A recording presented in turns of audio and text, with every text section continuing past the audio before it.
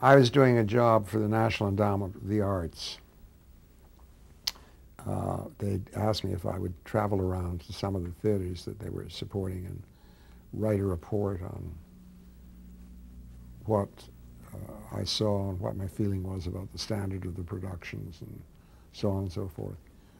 And I did that, and I went to from place after place after place.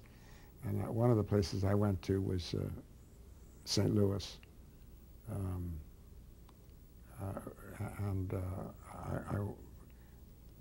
John Jory was the artistic director of that theater, and he,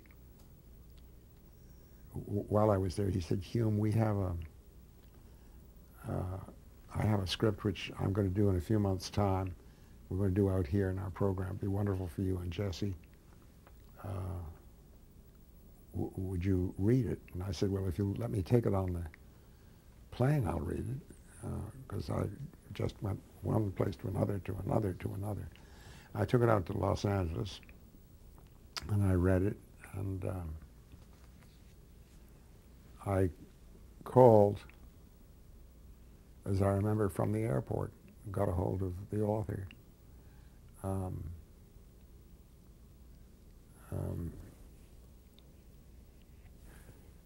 And said, "My name is Hume Cronyn, and I'm married to Jessica Tandy, and I'd like to option your play." We put it into rehearsal rather quickly. I sent it, as I was going to be on the stage all the time, and I wanted another director, and the best director I thought for it would be Mike Nichols. And I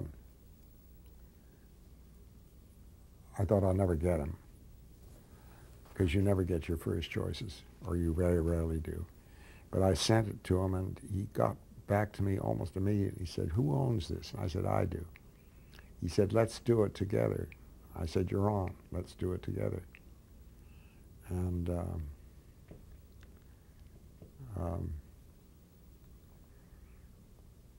we co-produced it with the Schubert Organization. And the rest is history. You performed... We played 800 performances or something like that. We played it in New York. We played it across the country and back here.